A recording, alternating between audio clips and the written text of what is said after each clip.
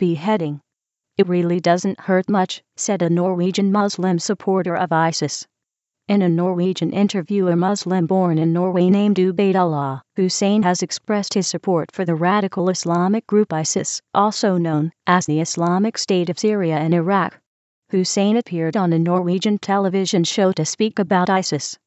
He is part of the radical Norwegian Islamic group called the Prophet's Ummah that supports the Muslim Caliphate.